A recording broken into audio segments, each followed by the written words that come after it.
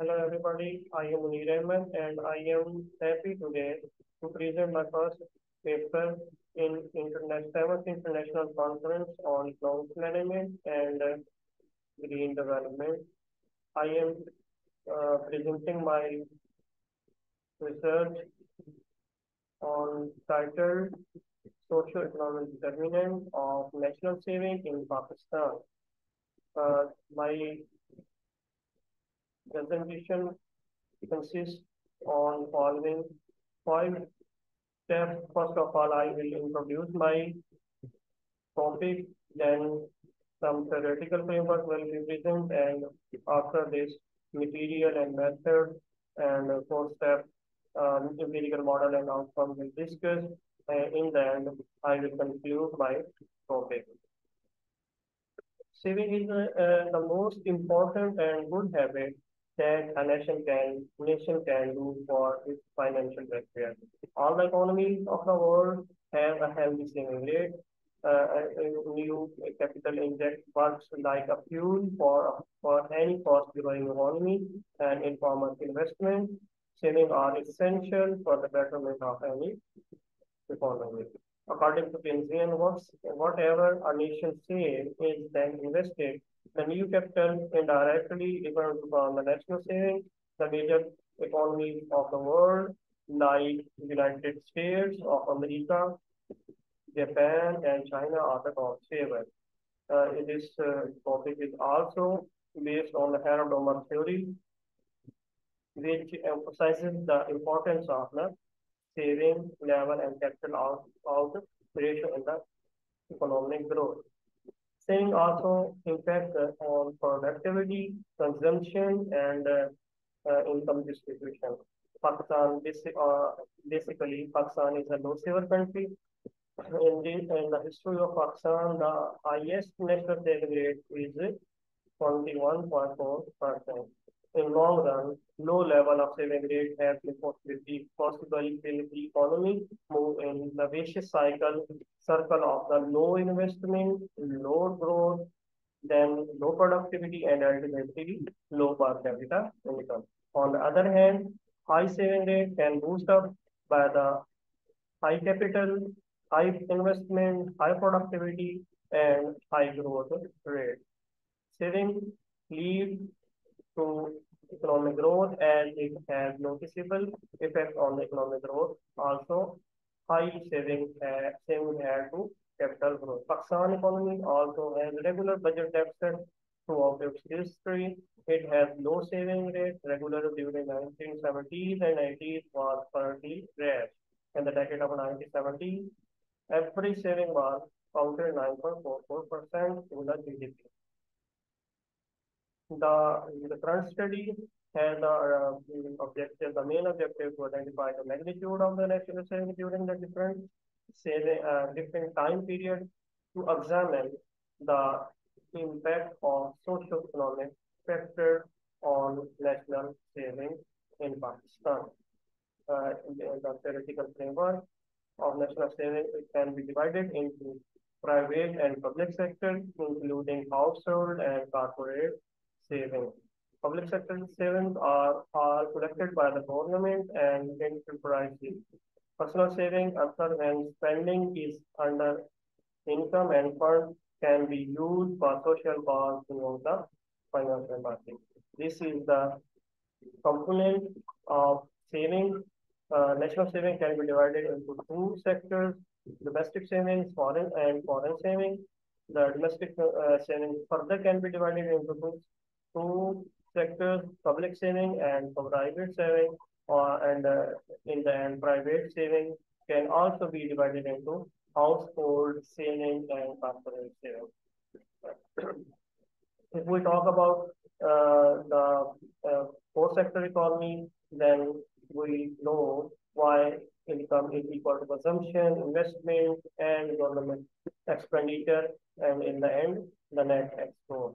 If we solve for national saving, we know in equation number two, y minus c, y minus c minus government expenditure and minus net export that is equal to investment. And investment always equal to saving. Public saving comprises on government revenue minus government expenditure. Taxes, where taxes are the amount which is paid by the people to the government. We we use time series data set for the interval of 1973 to 2018.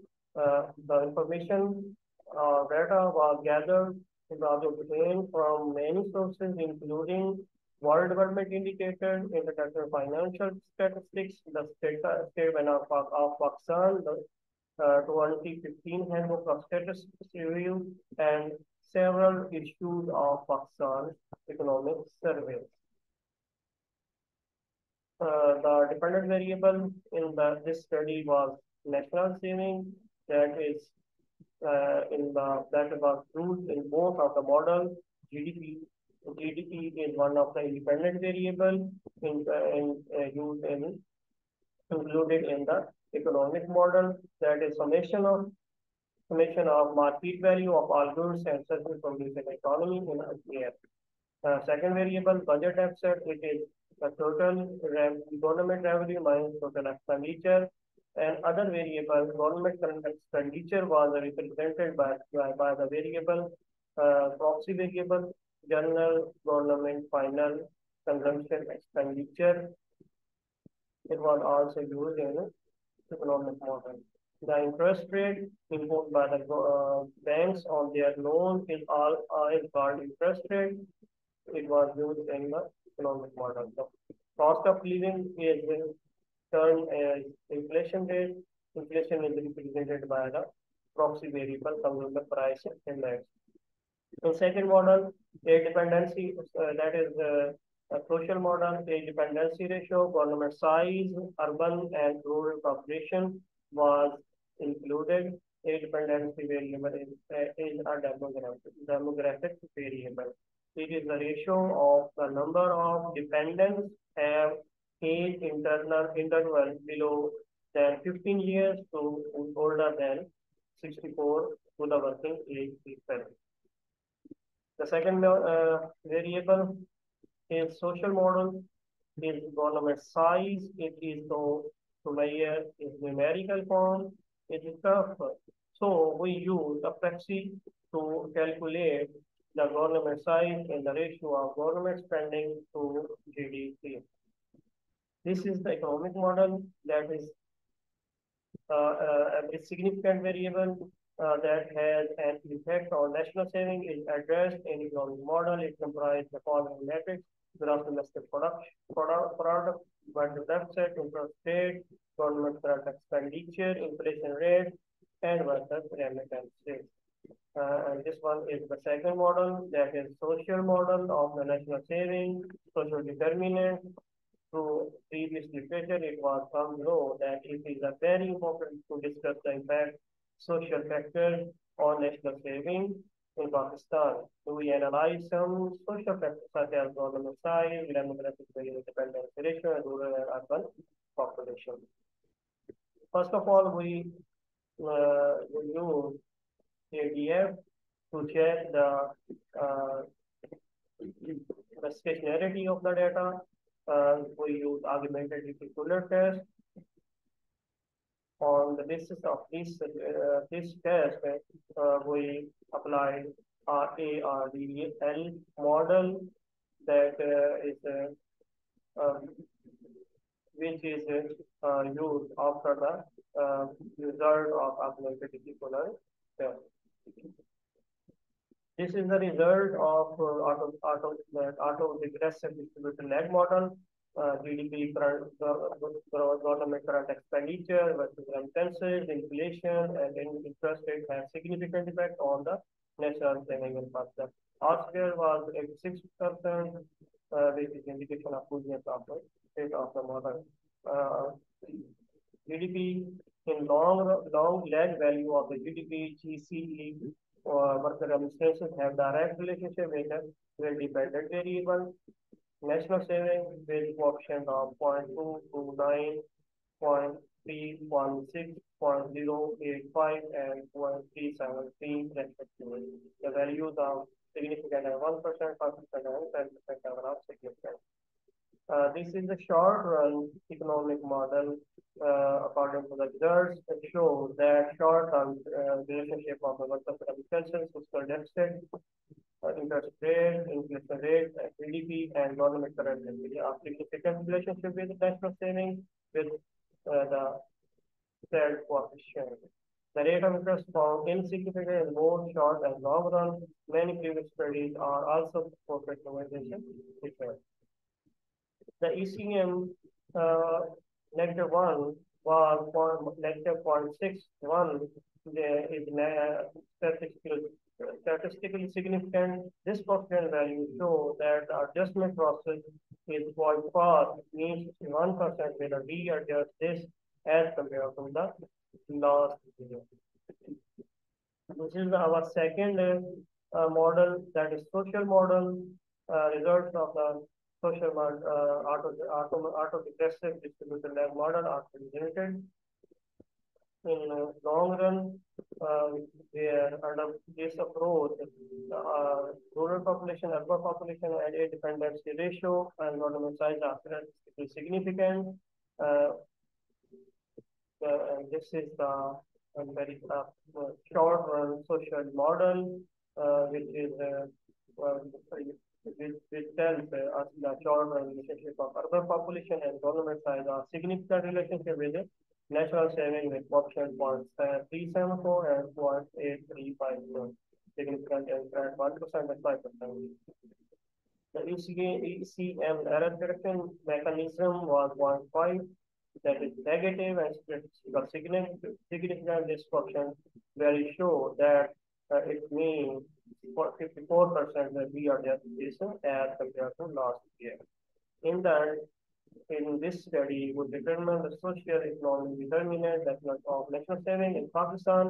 As indicated earlier, Pakistan is low level of saving country because it has consumption-loving population.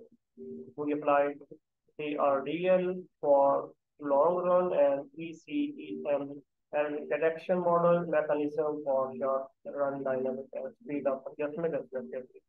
According to our result, gross domestic production, workers' remittances, government size, and government current expenditure have positive impact on national saving. The dependent variable, fiscal deficit, inflation, urban and rural population, and interest rate have negative impact on national saving on Pakistan. On the basis of our finding, it is suggested that GDP should increase due to foreign inflow. It can be boosted up in the economy, but remittances can play an important role in this regard. Budget deficit, government current expenditure are negatively impact on national savings. So government should cut down their non-productive expenditure. New jobs opportunity must be created because of this urbanization could be controlled. The trend of dependence must be minimized. The technical education should be given importance. People should be convinced to get technical education for productive activities while continuing their basic routine to deal their own daily basis expenses. For this concern, authorities must have workshop highlighted the issue. That's all. So from my side, thank you very much.